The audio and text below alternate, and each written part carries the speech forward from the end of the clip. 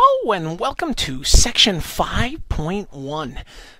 In this section we'll be discussing factoring and kind of giving you an overall view of how factoring works, what it is, and then we'll work through a couple types of factoring problems. Now this is our last chapter. Chapter 5 is our last chapter, and so we're getting down to the end here. So make sure to pull out your video notebook. We don't want to lose anybody here. Make sure to pause and rewind the video if you get stuck on anything. We want to make sure that you'll be successful here and good to go. So let's get into it. Factoring.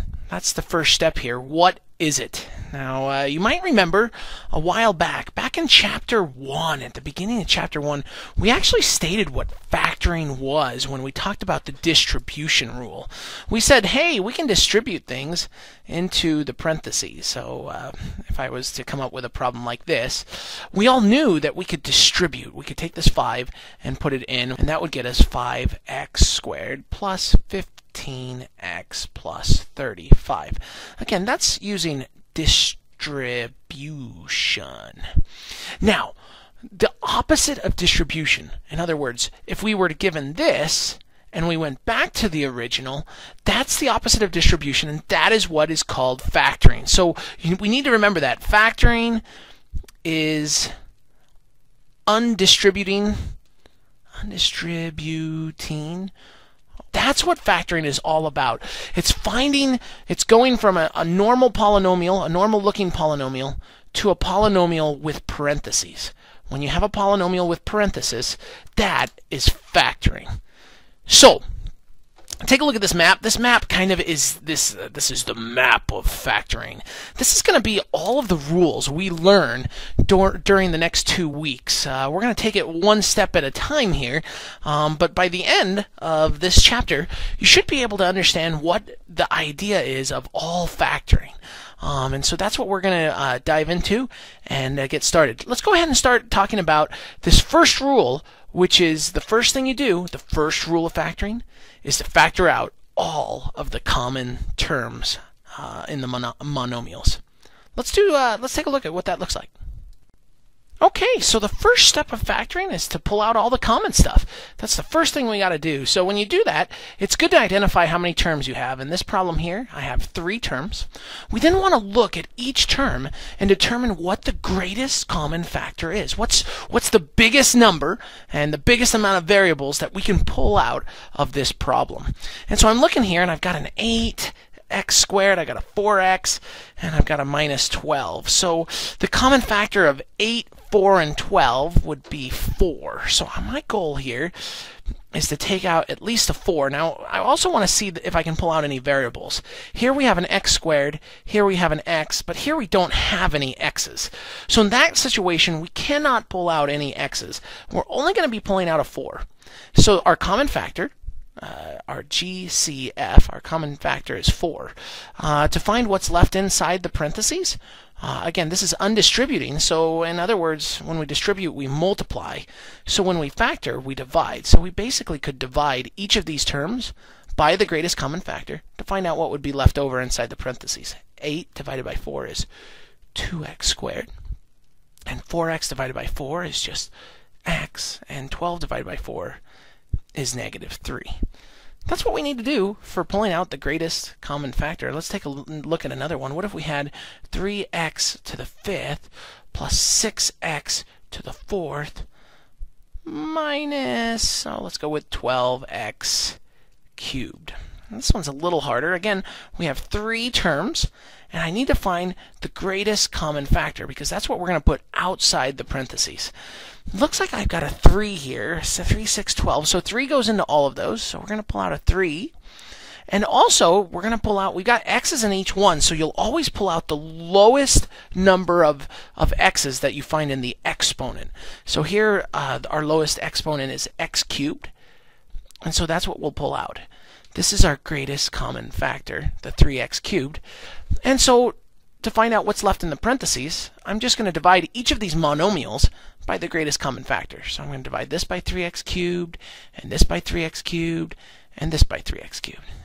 So 3x cubed, let's see, 3x to the 5th divided by 3x cubed. Well, 3 divided by 3 is 1, and x to the 5th divided by x cubed When we divide powers, we subtract the exponents, so we'd be left with x squared. 6 divided by 3 is 2, and I'd be left with x just to the 1.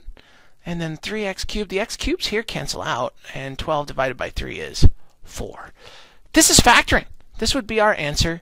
If they told us to factor, we'd say, hey, this is our answer right here. So, let's go ahead and give you guys some practice with this first step. Remember, this is the first step of factoring. If you forget to do the first step of factoring, all of our future rules will fail. So please, please, please, make sure that you're good here at this first step of factoring. Try these 3 problems here. Here they are. Go ahead and pause the video and press the play button when you're done factoring these problems. Again, pull out the common factor. Okay, how'd you do? Hopefully you did well. In this first one, we have 3 terms. I like to identify the terms. 1 term, 2 terms, 3 terms.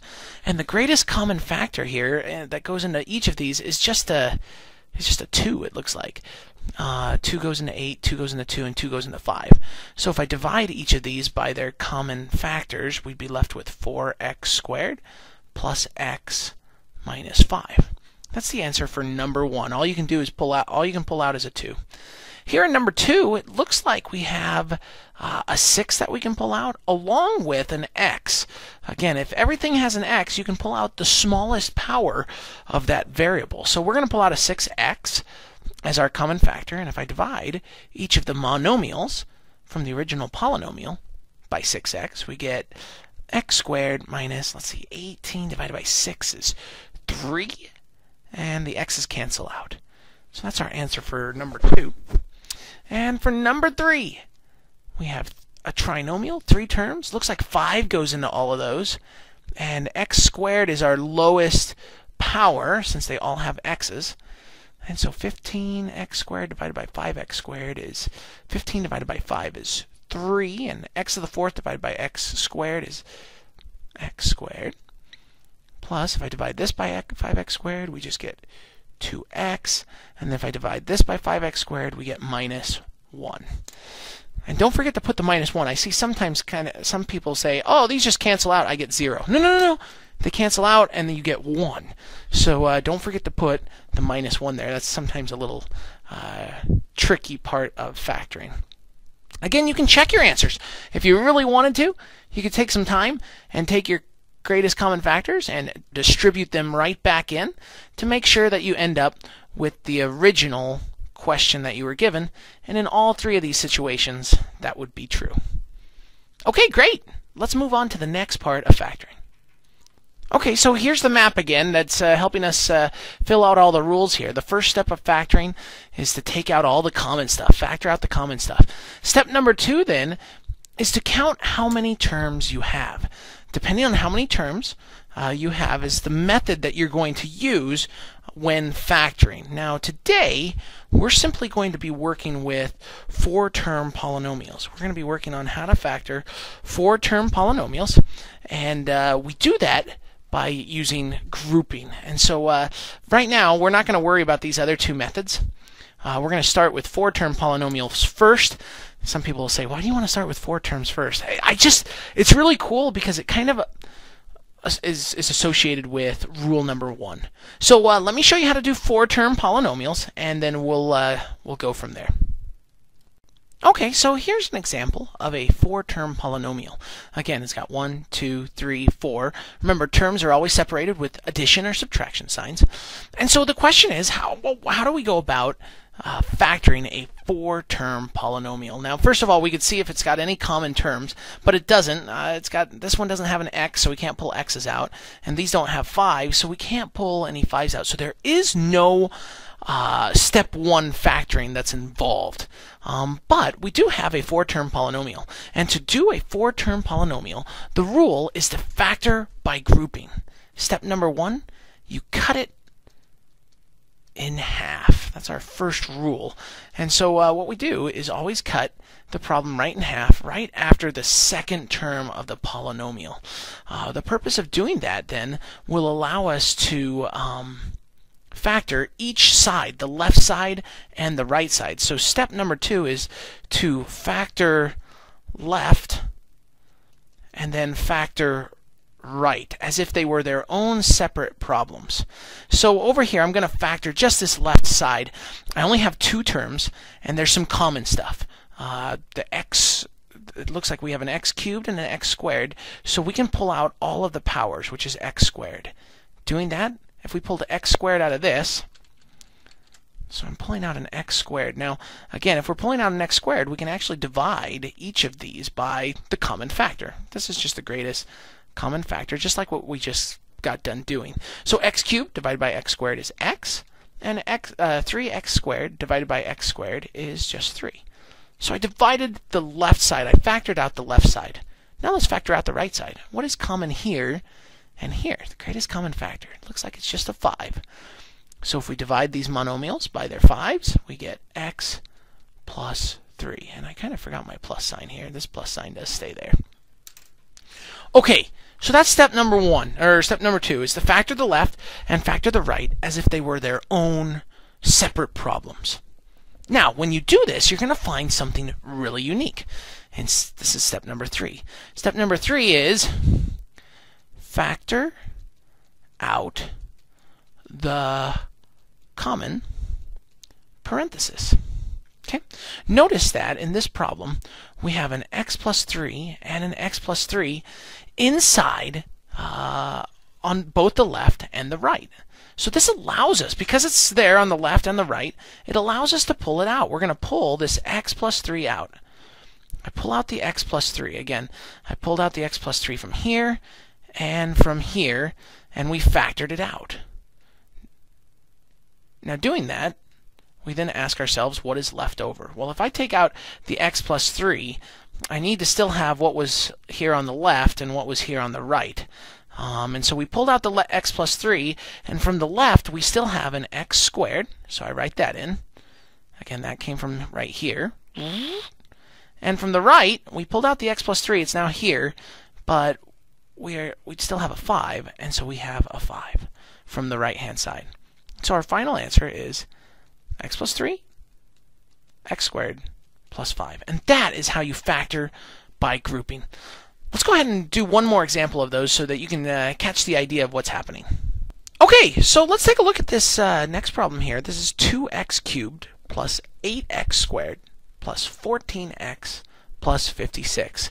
Again, I'm going to start at the top of the map and work down. The first rule of factoring says that you got to take out all the common stuff. So I got to look at this problem and say, is there anything common in each of these terms? Ooh. Now the x's don't work because this last one doesn't have an x, but it does look like each one is divisible by 2. So the first step is to pull out a 2. I'm going to pull out a 2 and divide all of the monomials by 2. I get x cubed plus 4x squared plus 7x plus 28. That is the first rule of factoring. Don't forget, you've always got to do it. Next thing I do, count the number of terms in the polynomial. Well, I've got 1, 2, 3, 4. So I'm going to factor this inside parentheses using factor by grouping method. So we're now over here, and we're going to follow these rules. So rule number 1, cut the problem in half. So bust out your chainsaw.